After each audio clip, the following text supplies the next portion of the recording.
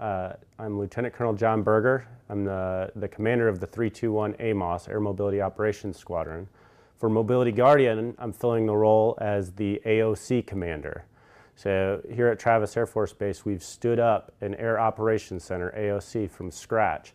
And what AOCs do is they take the Combined Forces Air Component Commander, the CFAC's intent, and turn it into an air plan that is executable down at the tactical level.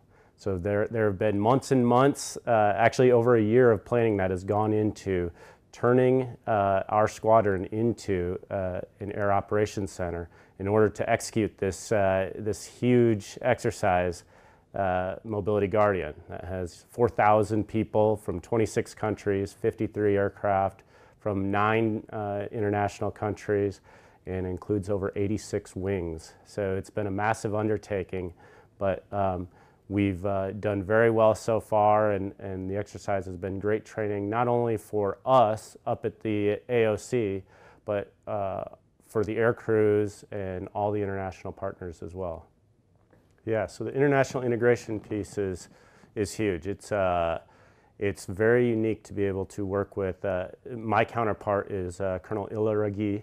He's from Chile, and he's filling in as the AOC Deputy Commander.